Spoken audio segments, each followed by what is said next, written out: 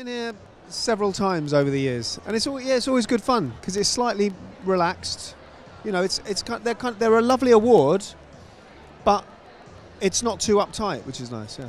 Well, I think it sort of has enough of a nod to the kind of creepy horror films, British films that I grew up watching on the telly, from the 50s to the 70s kind of thing. You know. Yeah, I think they did a fantastic job with that. I was very, very proud to be in that. It was 2 weeks filming for me, and it was one of the happiest fortnights of my professional life. I loved it. Yeah, I was. Well, they don't mess around. They were, they were quick. You know, they were very fast. Yeah. One of the lovely things actually about doing things that are a bit smaller budget. There are good and bad things about everything, but one of the good things is you can't mess around. You just hit the ground running, and you have to, you spend most of your day doing the thing that you love, which is work, as opposed to sitting around. You know. I'm presenting best film. Not really. I mean, a little bit. I have to sort of remember not to get pissed. Right. And I'm filming.